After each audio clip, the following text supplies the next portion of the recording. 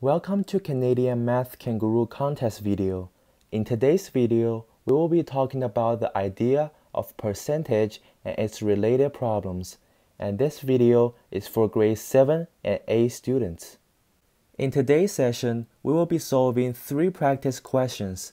And please have a piece of paper and pencil ready, and be sure to hit the pause button whenever you want to give yourself some time to think.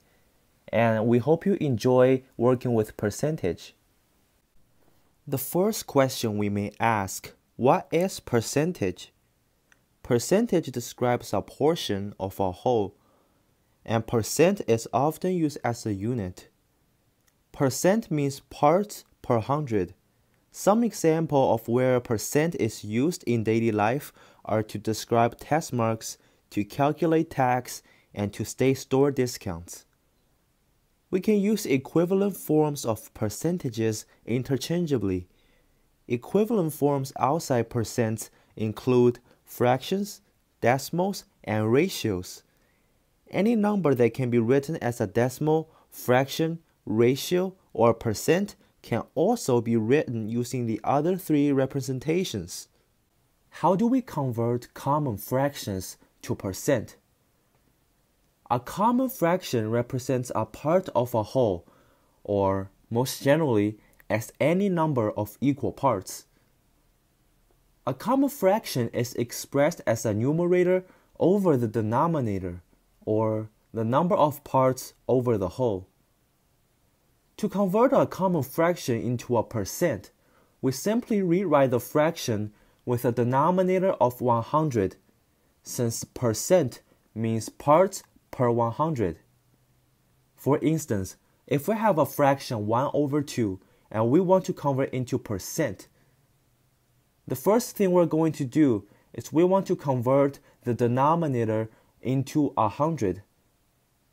So we can multiply both the numerator and the denominator by 50. Therefore, 1/2 is equal to 50 over 100, and that's equal to 50%. Therefore, 1 over 2 is equal to 50%. The next thing we're going to take a look here is how do we convert decimal to fraction and percent. A decimal represents a number that contains a fractional part. If converted to a common fraction, its denominator is expressed as the power of 10. The numerator of the fractional part is expressed to the right of a decimal point. Here are 2 examples, and we notice that the common fraction form can often be reduced or simplified. The first example is we want to convert 0.45 into a fraction. Step 1. We want to convert the denominator into a power of 10, and we get 45 over 100. And that's equal to 9 over 20 by simplification. The second example is we have 32.125.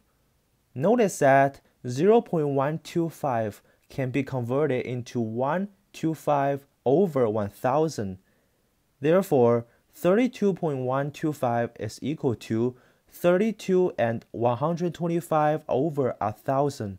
And that's equal to 32 and 1 over 8. To convert a decimal into a percent, we simply multiply the decimal number by 100 and write the percent symbol behind it. For example, if we have 0.45, the first step is we want to times 0.45 by 100. And then we add a percent symbol behind it, because percent is basically saying parts per 100. How do we convert ratios to percents?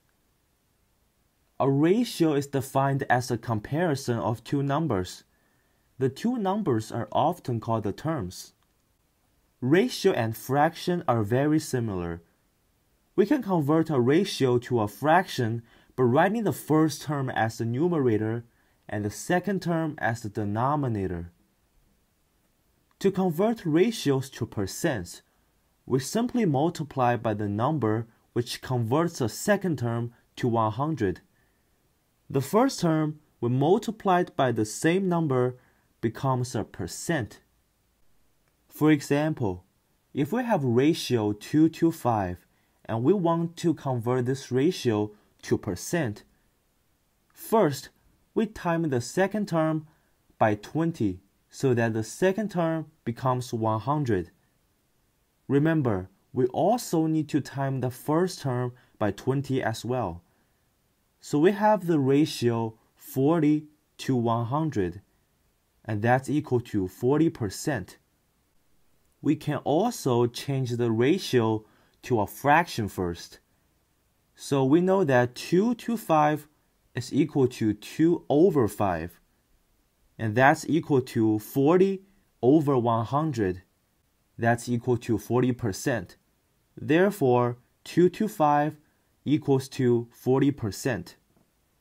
Let's try some practice on converting one form to the others. There are 4 questions below. In each of those questions, you are either given a percent, a common fraction, a decimal fraction, or a ratio. Your task is to convert it into the other 3 forms.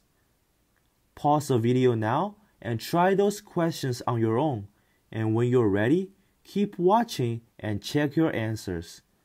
We wish you best of luck.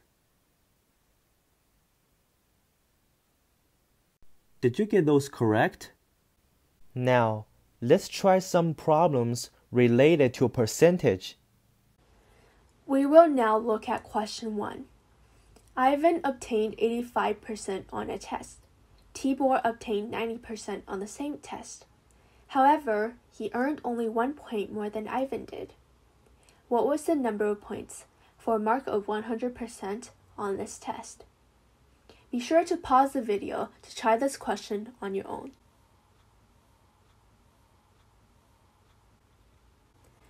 To start the problem, let n be the number of points on the test. Since we know that 85% is equal to the decimal 0.85 and 90% is equal to the decimal 0.90 or 0.9, we can say Ivan obtained 0.85 n points and Tibor obtained 0.90 n points.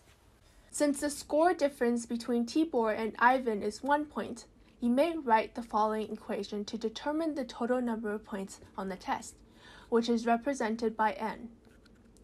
The equation is 0.90n minus 0.85n is equal to 1. And we get 0.05n is equal to 1. To isolate n, we divide both sides by 0.05, and we get n is equal to 20. Hence, the number of points on the test is 20, which corresponds to E. Now we are ready for the next question. We will now look at question 2. There are 200 fish in an aquarium. 1% of them is blue. All the rest are yellow.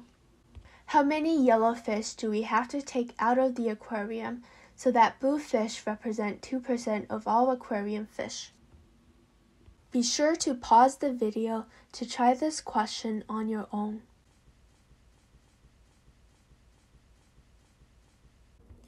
Among 200 fish in an aquarium, 1% are blue fish. Thus, there are 200 times 1%, which is equal to 200 times 0.01, which is the equivalent to 2 blue fish in the aquarium. In order for 2 blue fish to constitute 2% of the population of fish in the aquarium, the new population must consist of 100 fish in total, since 2% is equal to 2 over 100. We can see that the numerator 2 corresponds to 2 blue fish, and the denominator 100 must then represent the total number of fish in the aquarium. Thus, it is evident that the new population of fish must consist of 100 fish in total. Therefore, the number of yellow fish removed from the aquarium should be 200 minus 100 and is equal to 100 yellow fish. This means the correct answer is E. Are we ready for the next question? Question 3 asks, What percentage of all natural numbers from 1 to 10,000 are perfect squares? A perfect square is a number that can be represented as a square of a natural number. For instance, 100 equals 10 squared, and therefore 100 is a perfect square. Please be sure to pause this video and try this problem on your own before proceeding.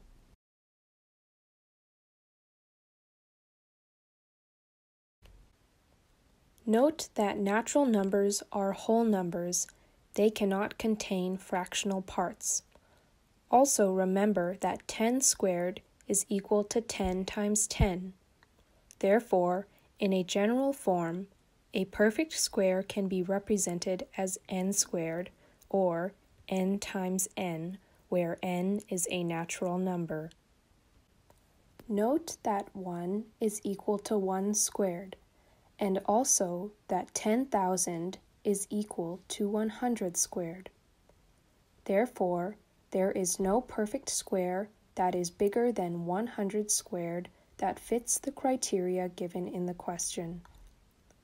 That means the natural numbers from 1 to 10,000 contain all perfect squares from 1 squared to 100 squared inclusive, which makes the total number of perfect squares in this range of numbers to be 100.